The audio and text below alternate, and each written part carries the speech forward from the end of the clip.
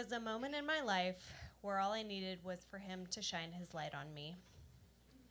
I met Adam in the spring playing beach volleyball, which was the exact kind of adorable love story that I dreamt of telling our grandkids someday. He was tall, he was redheaded, and he barely had to move to get the ball over the net. I was hungover, frowny, and so bad at volleyball that my teammates visibly cringed when I would show up for the game.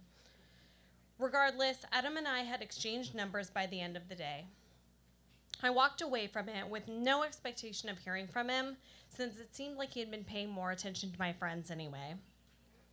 But, oddly enough, he did reach out, which should have been the first hint that Adam was the perfect kind of anomaly. The first time we met up outside of the volleyball court, he suggested Taco Tuesday. He was running 2 hours late, which was clocking us in at a 9 p.m. dinner. Ordinarily, I would have been livid and hangry, but he made up for it by buying us the most expensive shots of whiskey that Waterfront had to offer, and then taking us to karaoke. By the end of the night, he had convinced me to break into a parking garage in Little Italy. I couldn't understand why until a plane flew over us so low that I swore we were about to get taken out by it. And just like that, he was my favorite dream and my biggest adventure. By summer, we began dating. Dating is a subjective term, since he would never have called it that. Hanging out was more along the lines of how he would have defined us, always somehow avoiding any conversation really regarding our relationship. This dating was also completely covert, which was something we both agreed on without discussion. At this point, I wasn't sure how our mutual friends would react, so I was on board with being secretive about it for the time being. Part of me assumed that his reasoning was the same, although a deeply buried part of me wondered if there was more to why he was so eager to keep everything hidden. But I leaned into it, and it was horrible, heartbreaking magic. He came in like a force of nature, and before I realized what was happening, I wanted anything and everything to do with him. He was in law school. He had a ridiculous red beard. He had a motorcycle. He bought all my drinks. He barely touched me, but when he did, it carried the electricity of a static shock. And most importantly, he was broken and he needed fixing. His childhood had been devastating, and what he considered to be his family was his pet dog, Crash. Though this dog was adorable, Crash was an emperor of emotional maladies. Crash was sensitive and anxious and set off by many things that I wouldn't think twice about. Crowds, fire engines, planes, any dog, anywhere. In these moments where he'd be thrashing on his leash at whatever object he wanted to destroy, I couldn't help but love the way that Adam fawned over him with the tenderness of both a father and an older dick-headed brother, as he both shushed the dog and also shoved him sternly away. Once that summer, we were running late for a birthday dinner, as we always were. "I'll take Crash out," I offered, as a way to calm my anxiety for being the latest ones there. I hated being late, and Adam was always the last to arrive for any occasion. As Crash and I turned the corner to get back to his apartment, I learned about the object he feared and loathed the most, the skateboard. As three young hooligans skated towards us, he completely lost his shit.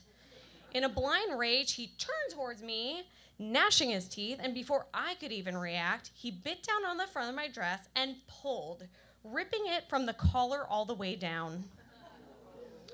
I suddenly found myself literally disrobed and shell-shocked in front of these teens who quickly skated away in discomfort. I held my dress together as best I could and entered the building. As the elevator dinged at his floor, the doors opened to reveal him, and he barely glanced at me as I sputtered, "Crash ripped my dress off." With no affect whatsoever, he said, "Yeah, he doesn't like skateboards." He walked us back to his apartment, handed me a needle and thread, and he waited for me to sew my dress back together. His reaction felt wrong to me, and yet I couldn't explain to myself exactly why. I had always been the kind of girl who knew how to speak her mind, and I could feel the words piling up on my tongue, but being unable to force their way out of my mouth. What I wanted to say was, what the actual fuck? It's a miracle your dog didn't rip my intestines out. Now you want me to sew my clothes back onto my body and act like that didn't happen? But I didn't say that. I took the needle and thread and I got to work. As I made the last stitch, I set into place the reality of a power imbalance that began to fester like an infection. This is also when I found a place where I could create rules that I knew no one other than myself could control: my body. No carbs, I declared, and from there on out, I banned all bread and pasta from the pantry. Adam and I continued to date secretly. When our mutual friends began to notice how much time we spent together, I would say, we're just really good friends. And I'll be honest, I got off on the secretiveness. I felt like I lived in duality, acting like nothing was going on and then slipping away from everyone to engage in reckless adventures. I'm the kind of girl who goes to bed at 8:30 on Sundays, and all of a sudden I found myself sneaking away to Vegas with Adam for 24 hours so that we could stay awake until 6 a.m., drinking beers and eating diner food at a Greasy Spoon off the Strip. Every plan he suggested was the best plan I had ever heard of, and every joke he made was the best that had ever been told. Sometimes I wouldn't hear from him for an entire day or more, but I knew better than to be the one to reach out. Deep inside of my body, there was a tiny seed of knowledge that the more I made myself available, the more he would want to discard me. I decided to stop eating sugar. I would look in the mirror in the mornings and try to pinpoint what exactly wasn't good enough for him. What was it in the fabric of my being that was somehow fundamentally not quite right? I knew something was wrong with me, I just didn't know what. On Saturday mornings, I would avoid the errands I knew I needed to run and laze around his apartment, oftentimes sitting with Crash, as we both waited patiently for Adam to decide it was time for us all to start our day.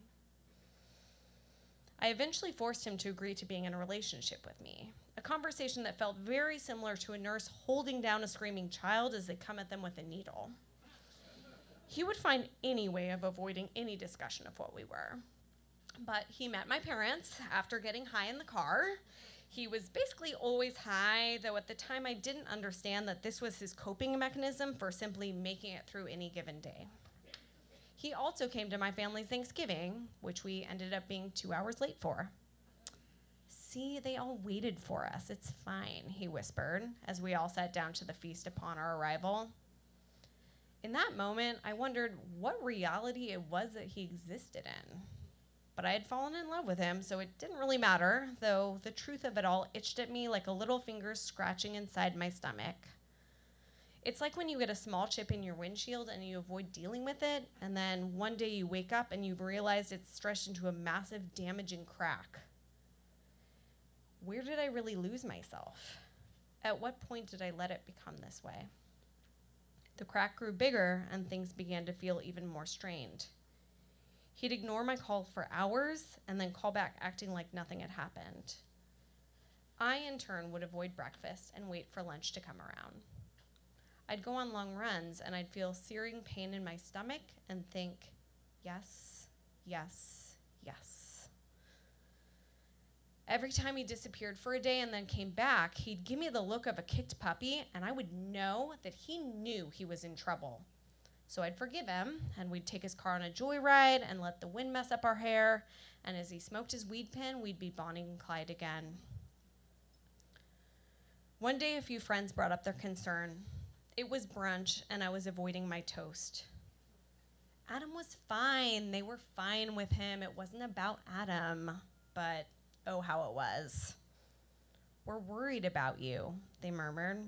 You barely eat anymore. And as they hugged me, I could feel them wrapping their arms around me and lingering on my rib cage. You're being ridiculous, I said, laughing it off. At home that night, I lay on my back and ran my fingers over each protruding rib, touching each one with the delicacy of a piano key. What a beautiful gift they had given me in those words, I thought to myself. If only they knew how much I had needed to hear that my efforts were paying off. New rule: 1 hard-boiled egg for breakfast, half of a salad for lunch, roasted veggies for dinner. The hardest part was falling asleep. Later, a friend offhandedly described how if you don't eat enough, your blood sugar drops in the night, which causes you to wake up and not be able to fall asleep again. I didn't make any comment or remark, but inside of me, I held a secret moment of realization. This explained to me why I would wake up most nights around 3 a.m. and just lie there until I finally would wake and go running in the pitch black for 5 miles. On the night that this didn't happen, I dreamt desperately of food. One sticky summer night, Adam went to a wedding that I wasn't invited to. I had met these friends of his, and the fact that I wasn't invited made the itch come back. He asked me to stay with Crash until he came home that night, and I obliged. Crash and I spent the late afternoon keeping ourselves busy at all our usual haunts, finding whatever it took to avoid opening the fridge. I hadn't heard from Adam that night, and a panging bloomed in my heart. I quieted it by looking in the mirror and finding control in the one place it still existed, my body. But as I looked in the mirror, nothing and no one looked back at me. I could no longer see myself, and nothing reflected even mattered anymore. Nothing could have been good enough, and nothing could have made me feel connected to myself. I didn't exist anymore. I was no one. As the hours passed, Crash and I waited. I sat with him on the floor of Adam's immaculate apartment, so flawless and well-maintained like every other thing in his life. This perfection had drawn me to him, and in this moment, he was a man and I was a helpless girl. Petting Crash's silky fur, we caught each other's eyes, and I saw the depth of my own sadness reflected in his. Adam was our son, and we were both marred by devotion and love, just waiting for him to shine his warmth on us for even a glorious moment. Crash couldn't choose his life. He was truly trapped. But I also knew that that dog would never abandon his owner, even if he could. I knew I was the same. I fell asleep that night knowing he would not return, and I was right. I awoke with an immediate feeling of panic in an empty bed. It felt torturous to stay at his apartment, but I couldn't seem to make myself go. Crash and I sat on his plush leather couches and stared out the window waiting. He came through the door that afternoon already spinning stories that I knew I would eventually believe as though I had come up with them myself. He apologized. He touched me.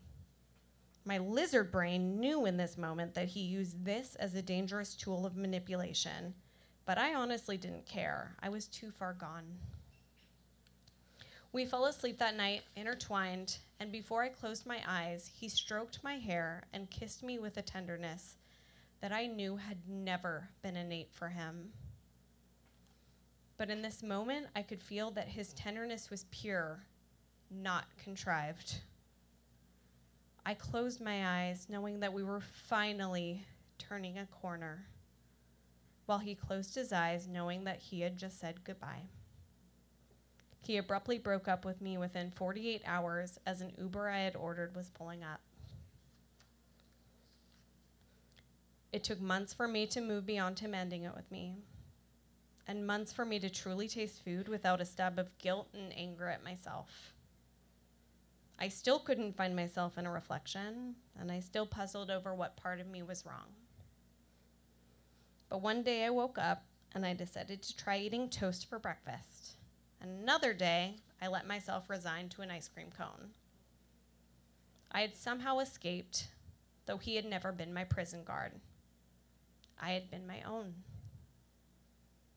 But through all of this, I ultimately was able to find peace in finding my own sense of adventure, my own ability to seek the unknown, but most importantly, in acquiring the knowledge that I can never not be my own son, and that every human being must shine on themselves before they can ever truly shine on another. Thank you.